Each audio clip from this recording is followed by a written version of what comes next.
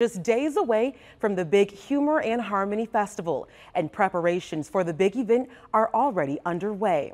This morning, the G-Dome officially went up in downtown Shreveport. Several events with celebrities will be held at the venue each night of the festival. The star-studded list of events ranges across Shreveport, from the Municipal Auditorium to Stageworks downtown.